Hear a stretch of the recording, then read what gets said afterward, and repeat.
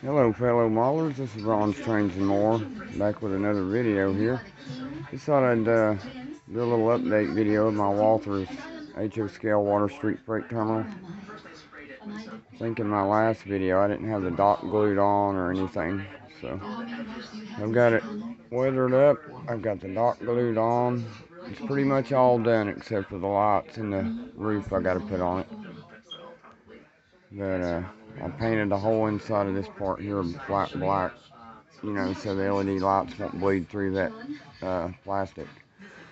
Yeah, you definitely don't want that. Most of that plastic's translucent, so. But once you paint it flat black, it's fine, you know. This part here, I'm not going to paint flat black in there. It won't have any bulbs. I'm going to put them actually under the roof, shining down on the dock, so that'll look pretty cool. But yeah, I went to Hobby Lobby and got those Woodland Scenics disc plug lighting system. I got a couple of those little LED lights. It says they're warm white, so they should look pretty good. But they're pretty nice bulbs. Yep, and I got this switcher actually yesterday. SW1500, that's an Athearn blue box. It's a great switcher. Boy, what a nice paint scheme. That was always one of my favorite railroads too, the Seaboard system. You got CSX underneath there, it's kind of neat.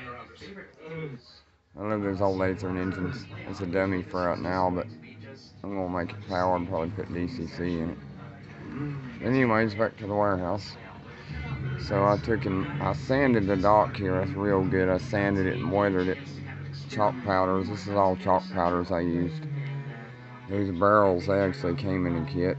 I painted them with acrylic red and then I sanded them to make them look like the paint's chipped and stuff. And then I glued a few figures on here. You got this guy here. I guess he's opening that crate. Weathered the crate, little chalk dust. And these guys lifting a heavy crate. Yep, I'm pretty proud of this kit. It turned out really good.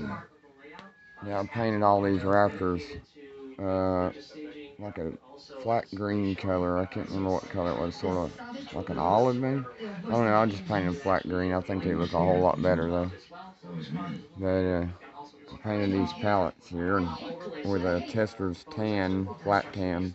And then I weathered them with chalk powders, black chalk powders. Those actually came in the kit too, those pallets. Of course, the figures and all that you gotta buy separately. But I need a little forklift. If anybody's got just like a little forklift, I'd be interested in buying it from you, or maybe trading you something for it. I want to glue it right there. But I'll weather the bay doors here a little more, because naturally they'd be a little more weathered, since that's where the people and the forklifts go through. But I glued this little dog down here. He's kind of cool. Yeah, he's actually peeing on the wall there. It's kind of funny. But man, it's just amazing the detail you can put into this stuff, you know. Well, I said when I built any more Walthers kits, I was really going to detail them, and I am. I'm actually making an HO scale switching layout right now, so this kit is going to be really useful here soon on my switching layout. I'll have a video of my little switching layout here soon, but I believe this guy here on the end, he's actually relaxing on a bench while these guys are working, so naturally he's probably the boss. That's about how it goes, ain't it? Weathered up that ramp there. Yeah, this whole dock's been sanded like really good. And then I weathered it with black chalk powders. All that on the building is white chalk powders and stuff. A little bit of black. And man, this thing just turned out really good. I'm pretty proud of this kit. Next I want to do the New River Walthers coal mine kit, or diamond coal mine kit, whatever it's called. They made two. I'm wanting to get the one for the 2-track. I think it was the diamond coal mine. Weathered the top a little bit here. Yep. See, that's one thing a lot of modelers will forget, you know, you do these building kits and you want to light them up, and then the light bleeds through that plastic. You have to paint the insides flat black. Once you do that, they'll be just fine though. But I'll tell you, really the hardest part to this kit right here is the windows. I mean, it's got a ton of windows you gotta glue in, but after that it goes together fairly well. I'll do another video soon when I get it on my switching layout, once the roof's on it and everything, but I just kind of wanted to do a before and after update video, you know. Here's this side of it. It's chalk weathered. It's got a couple of the cars and trucks sitting here just for effect, you know, for the video, but I weathered the back a little bit. I painted those rafters green. All the doors have been painted flat black. Yeah, there was a little bit of a gap down there. I don't know how that happened, but it's alright. I fixed it. Glued a bunch of that green stuff on the bottom. You can't even tell now. And it made it look better. That looks awesome. But anyways, I just thought I'd give you guys a look, a little update video of my Water Street Freight Terminal. As someone living with type 2 diabetes, I want to keep it real and talk about some risks. With type 2 diabetes, you have up to 4 times greater risk of stroke, heart attack, or death. Even at your A1C goal, you're still... This is my display case I've showed in several videos. Yeah, I'll go over here again right quick, I guess. Why not? Too much? I got other things in there besides trains, you know. Me and my girlfriend, we kind of collect pop culturist type stuff, you know, like the old VHS tapes, you know. I've got tons of those things sealed. Got the old Ghostbusters back there. There's Mario. Collect vintage Hot Wheels too. I got a lot of those. Those there are, I guess, timetables, or it's from the Historical Society or something. I just thought they were neat.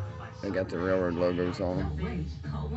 And I think that's an old man to a steam switcher back there. It runs, but I don't know what I'll ever do with that thing. It's kind of neat. Got all these coal hoppers. I've actually got enough Southern ones and N&W ones for a coal train now. I'll make a video of it running here soon. I'll probably, most all of them are rapid discharge 5-day. Yeah, I'm wanting to get some more of those if any of you guys have any of the Southern or N&W or even N&S ones. I got that one I'll probably throw in with them. It'll look pretty cool. Yeah, I've got a couple old beer cans in here. I don't know why. I just like old beer cans and bottles and things. They're kind of neat, you know. I mean, look at that can. That is so cool. That's probably from the 60s, I'd say, maybe 70s. It's got the old vintage top on it.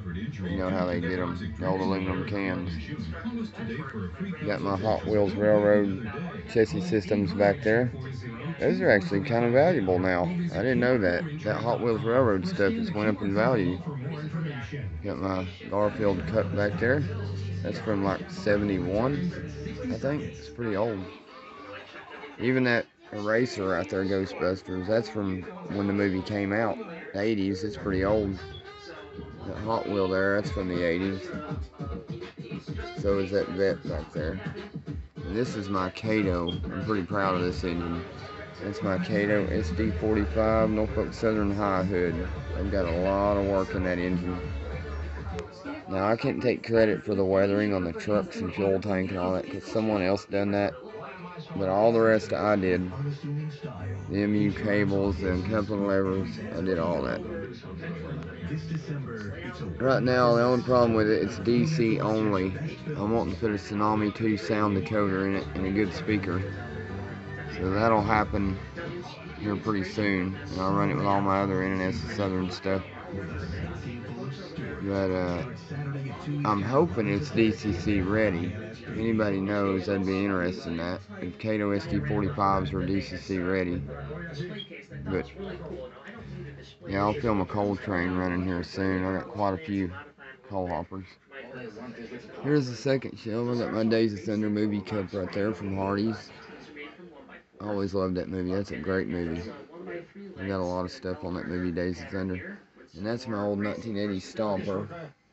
I had since I was a kid. There's an old vintage troll back there. I think that's my girlfriend. And I got these old Atlas controllers in here and stuff. I just thought these boxes were cool. You know, you just don't see them boxes like that anymore. That's so neat.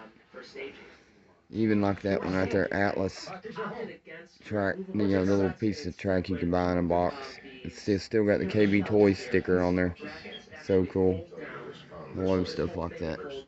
And that Spock, I actually just painted that.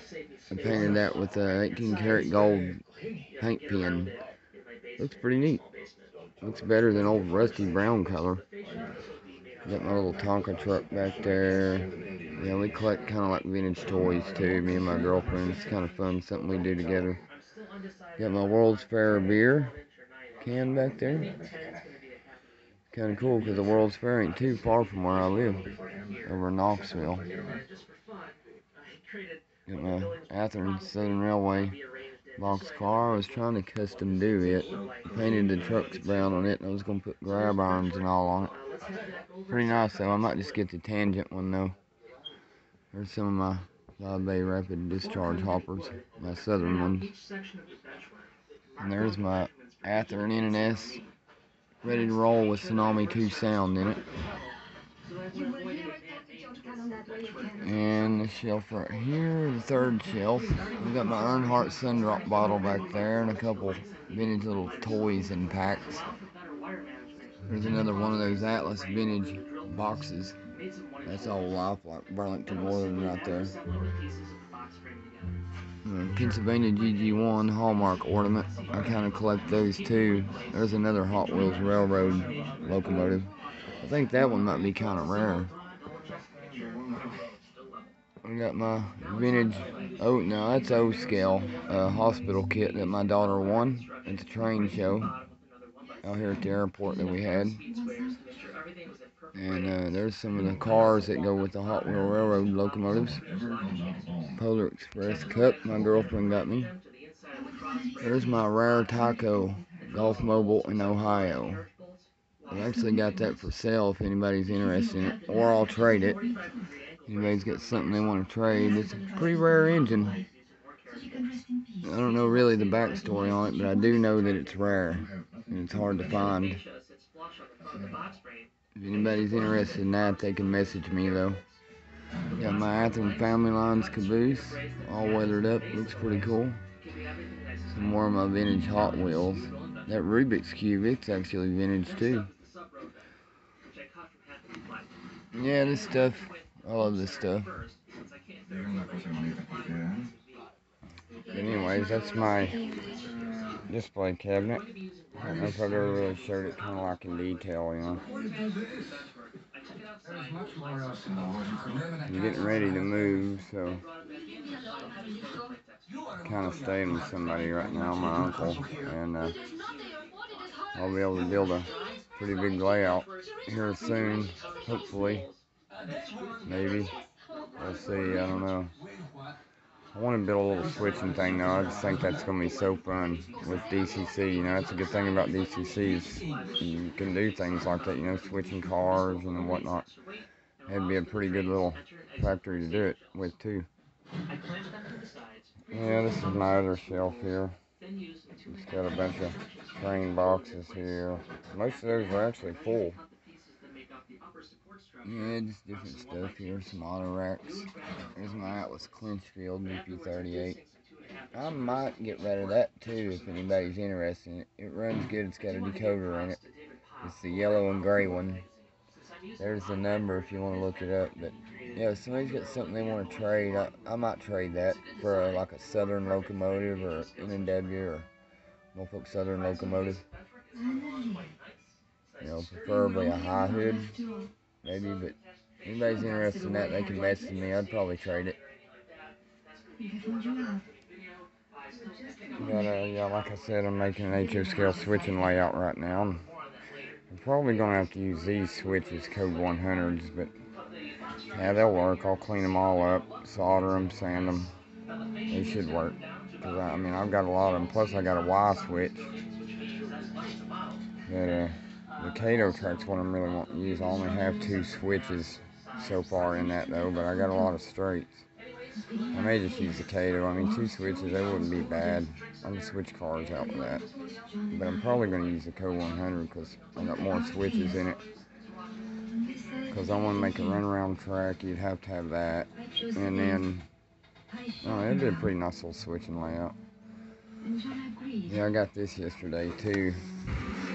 These are actually some Southern Railway cars I got in the mail. They're kind of neat.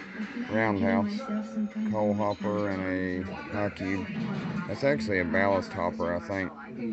I'll probably use it for coal though. I love Southern Railway. Anything Southern Railway, you guys got any of that stuff, I'd be willing to swap or trade with you or something. If you got any Southern Railway or Norfolk Southern stuff. But I got a Southern Railway calendar I want to show y'all. I'll get it out one day and I'll show you guys once I get it in the frame. Anyways, I just thought I'd give you guys a little update video on my Walthers Water Street Freight Terminal kit here. And then I'm glad you guys, I did my little ramble there about all my stuff. But yeah, I just wanted to show you guys